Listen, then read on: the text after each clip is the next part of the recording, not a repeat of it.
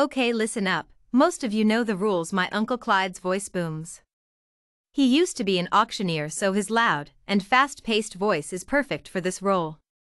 But I'll go over it for a couple of the new faces we got here today. I look around to spot my roommate and friends from college, my niece, a few of my cousins I haven't seen for a while, and other faces who seem familiar but I can't quite identify. First, you've all been given an envelope with a clue to the items you'll have to find. His loud voice wakes me up from my pondering of how the most random set of people I know ended up in this year's game. I'll give you a minute to open your envelope, read your assigned teams to develop a strategy, then it's go time, he concludes for the moment. I quickly glance at the envelope Uncle Clyde handed to me a few minutes ago and tear it open. Normally I hate how the edges tear unevenly, and I'll instead slowly slide my fingers along the seam to open it neatly, but now is no time for neatness. I'm about to start playing a game that became my favorite family tradition growing up. I have never lost and I cannot lose now. After I tear my envelope open, I glance at the card, reading it quickly but carefully. It reads, "Welcome to the 10th annual Swanson Family Hunt and Hide Game. This year's special twist is that we're having a spring theme. I want to surprise my wife Carolyn with a bouquet of flowers, so each item is a flower that you'll need to find on campus and bring to the center where your clay pot lies." Finally, I get to my favorite part of the card, where it shows the teams he's selected for everyone. I'm hoping I get to play it with my old friends or cousins, but even as I skimmed through the card, I'm already getting a look of disappointment on my face. "Your team is Miles Swanson," the card reads. This cannot be. This is usually where there's at least one or two names listed below me, but it's just my name. I look even further down where he's handwritten a note. "Miles, I know you've never lost this game, and you never want to, but I want you to have confidence in yourself. You're a strong young man, and I know you can do it on your own."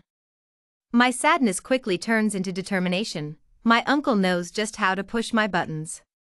I look up at him and he winks at me, shouting, "Time's up. Everyone get ready, we'll go over the last few rules and get going. You all know your teams and what to find." Uncle Clyde continues. "The only other rules are if you get tagged you must come back here to the center. You can only be tagged out if you have an item in hand, and you can only tag with empty hands. The first team to put all of their flowers in their pot wins." I scan the area quickly, knowing a countdown from 3 would start in seconds. The campus is my old high school, and I know the layout well.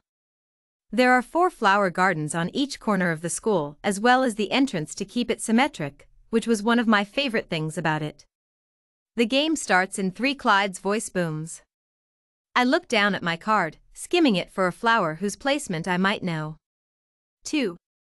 He continues. I see pansy on the list and know I've run past a patch of white pansies with purple butterfly imprints during track season years ago. I love to gaze at them and smell the fresh flowers as I jogged by. 1.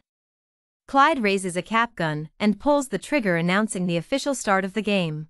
Before I even realize it, I'm in a runner's stance, a stance I know all too well, and I'm pushing off my right foot with as much force as I have within me, sprinting down the hallway out of the commons area, knowing it was the fastest way outside, and knowing I'd likely be able to outrun everyone to the first flower I've identified.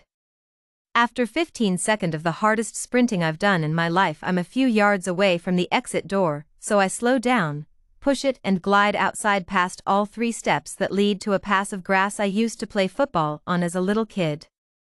I quickly take a sharp left, knowing I'm just another 100-yard sprint from the patch of flowers.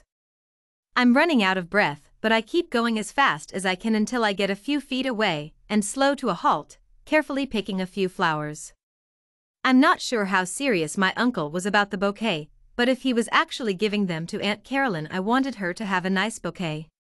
Just as I'm picking the last flower, my heart sinks as I see a shadow coming up behind me. I stand up and turn around to find my college roommate, Colton, facing me. I must have a scared look on my face because the only thing he says is, "What's wrong, man? You know I can't catch you." I'm not sure if he's playing a trick on me or not.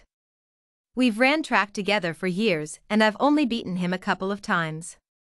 But this is 5 years and 1 knee injury later for him, so I accept this as a challenge I can win.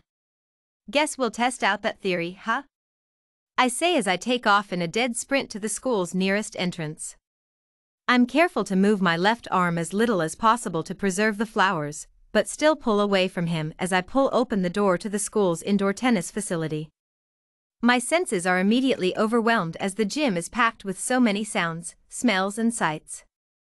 I immediately realize I've walked into club tennis championships as I smell the rubber and felt of new tennis balls, hear them bouncing everywhere, hear parents screaming and cheering for their kids, and see hundreds of heads turn toward the weirdo standing there with a handful of fresh pansies. My face flushes red and I slowly walk past all 8 courts trying to disturb the games as little as possible.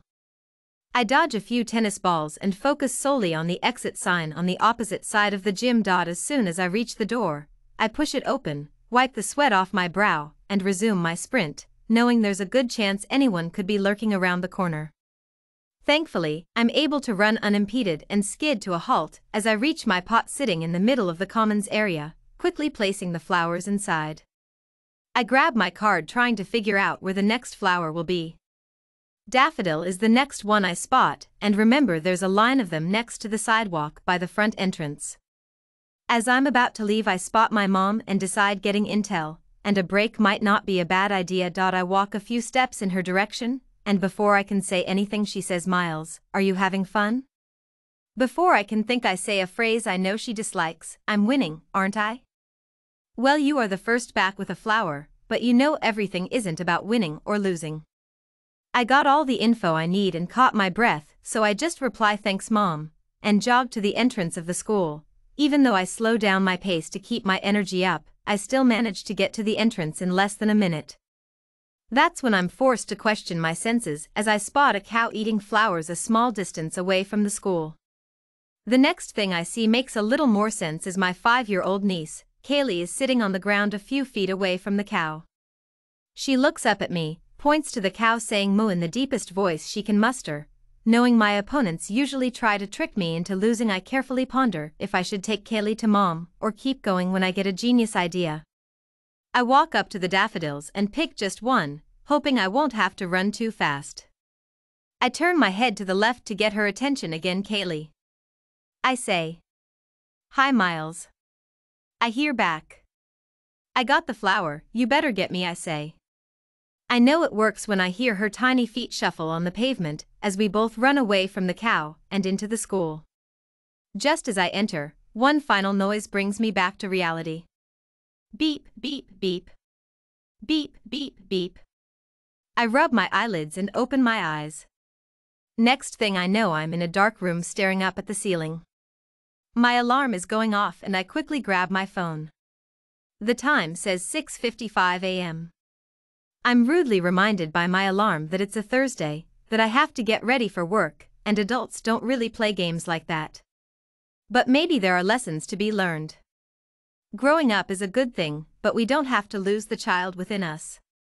And maybe, just maybe, it would be a good idea to pick some flowers for the ones you love every once in a while, or at least stop to smell the flowers yourself.